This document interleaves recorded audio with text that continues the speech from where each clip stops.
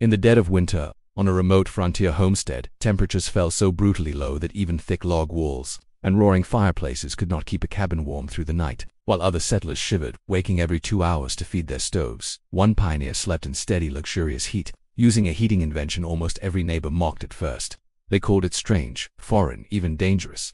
Yet it was centuries older, far more efficient, and shockingly smarter than anything the region had ever seen. It was the Chinese Kang bedstove, a massive heated sleeping platform used across northern China for thousands of years, and this one man's decision to build it under his bunk would allow him to sleep warm for 10 hours straight, while using 60% less firewood than his neighbors just to survive.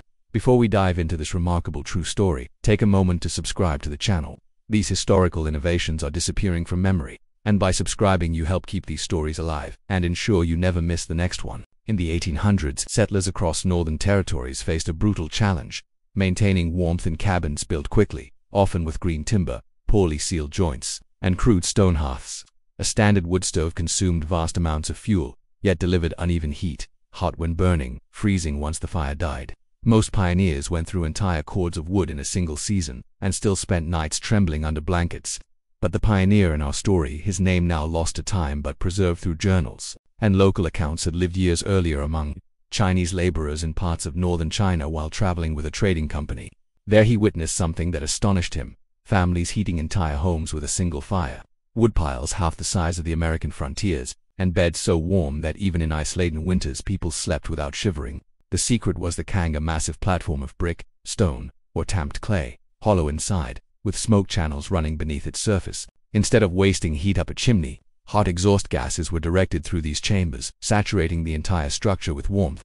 The bed would heat slowly, but it stayed hot for hours, radiating gentle, consistent heat heaven. Long after the fire was out, winters could be so punishing that homes relied on this system not only for comfort but for life itself. In northern China, the Kang was not a luxury. It was a survival technology. Generations of builders refined its design, flues arranged to maximize heat retention, smooth airflow, and safe venting. The platform became the center of family life: sleeping, sitting, eating, repairing tools, all done on the heated Kang. When our pioneer reached his new homestead, he immediately recognized the climate's similarity: dry, deep cold, temperatures plunging far below freezing, and firewood that demanded endless labor to harvest. Instead of copying local settlers, he built a system inspired directly by the Kang. But unlike the long platforms the Chinese used, he built a compact version sized to fit under his bunk. He dug a shallow cavity in the cabin floor, lined it with clay bricks, and constructed a raised platform with a hollow interior. A small firebox outside the bunk fed hot gases into a network of channels beneath the platform. The smoke then exited through a short flue, releasing cleanly outside. The key was efficiency. Instead of losing heat straight up a chimney, his system captured nearly everything the fire produced. Neighbors didn't understand it. Some thought sleeping above fire gases was dangerous. Others joked that his foreign bedstove would never work in the harsh frontier cold. But the pioneer trusted what he had seen overseas, a method tested for thousands of years, refined by communities who endured winters just as severe. He believed that with proper airflow and brickwork, his version of the Kang would outperform any iron stove. And when the first winter storm arrived, he learned just how right he was. The platform heated slowly at dusk, and as he banked the fire and let it burn down, the bricks radiated a deep, soothing warmth into his bedding. While other settlers rose repeatedly to add fuel to their stoves, he slept undisturbed, enveloped in gentle, radiant heat long after the flames were gone. He measured the results by morning: consistent warmth, a cabin free from frost inside, and most shockingly just a fraction of his usual firewood pile consumed. This was no myth, it was no experiment, it was ancient engineering meeting frontier necessity, and it worked better than anything the region had seen. The pioneer's adaptation of the Kang bedstove did not happen overnight. It took observation, trial, and a firm understanding of how Chinese builders perfected the system. In northern China, Kang structures were typically large, often spanning an entire side of a family home.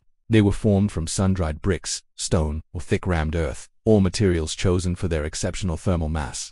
The goal of a Kang was simple: absorb as much heat as possible, then release it slowly over many hours. This was entirely different from how a metal stove behaved. Iron heated fast, but it also cooled fast. Once a pioneer's fire burned out, the cabin's temperature dropped quickly, causing discomfort, disrupted sleep, and even mild hypothermia among the very old or very young. A Kang avoided this because it was not the fire that heated the sleeper, it was the mass beneath the bed, storing warmth like a battery. Our pioneer had taken careful notes during his travels.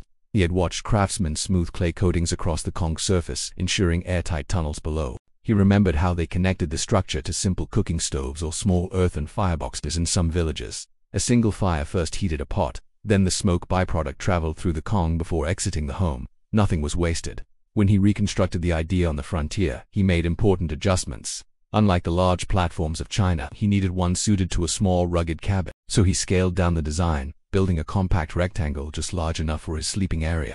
He lined the interior channels with stacked brick and sealed the joints with clay mixed with straw, replicating the insulating mix used for centuries. One detail he preserved exactly from the Chinese version was the shape of the internal flue paths. Rather than a straight channel, the pioneer built a winding path that forced hot gases to circulate, transferring more heat to the brick. This design ensured the bed stayed warm well past dawn. While the locals chopped endless logs to keep their iron stoves running, he perfected his routine, a single controlled burn before sunset. The fire heated the Kang's internal mass, and by the time he was ready for sleep, the firebox was nearly empty yet the warmth was just beginning to rise. Cracks between cabin logs frosted over outside, but under his blankets he felt a comfort equal to, or even greater than, beds in heated modern homes. Reports from neighboring settlers at the time described genuine astonishment. One visitor wrote that his cabin held warmth like an oven stone, and that touching the surface of the bed felt like the sun had settled into the bricks. Another described entering his cabin hours after the fire had gone out and finding the air warmer than any home heated by an iron stove. But the most extraordinary observation was his fuel savings. While a typical family burned through piles of wood each week, he consumed barely 2/5 of that amount. The math showed an average of 60% less firewood used per winter month. That difference was not just a matter of convenience, it freed days of labor otherwise spent chopping, splitting, and hauling. Such efficiency stemmed from the Kang's engineering. The system channeled exhaust heat into the bedstove instead of wasting it. Unlike metal stoves that vented heat rapidly up a chimney, the Kang's low winding passages kept the heat where it was needed most. It was not a new principle, it was a centuries-old tradition honed in regions where winter life depended on stretching every scrap of fuel. The pioneer's neighbors eventually recognized the practicality.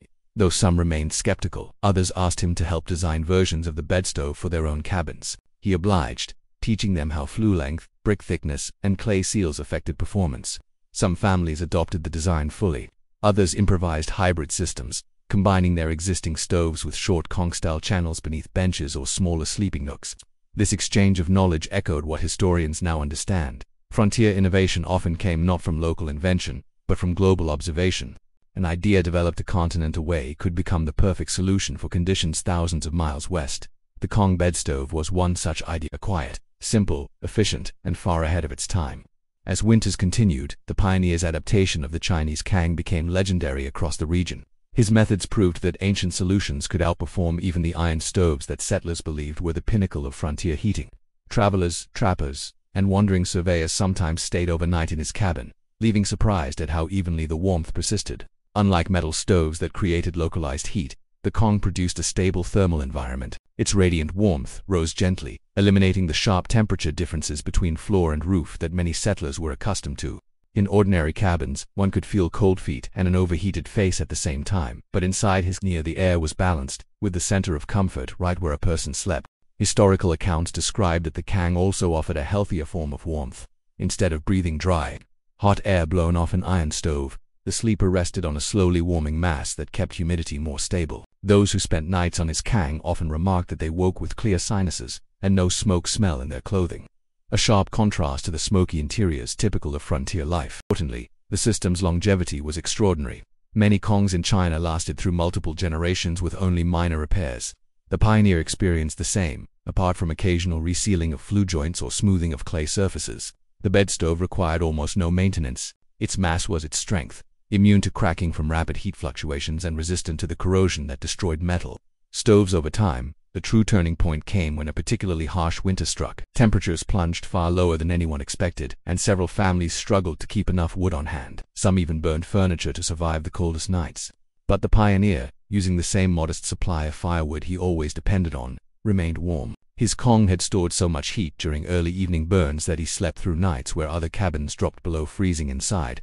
It was then that the rest of the settlement began to understand the value of this foreign technology. What they once dismissed as odd or unnecessary had proven superior to their own methods.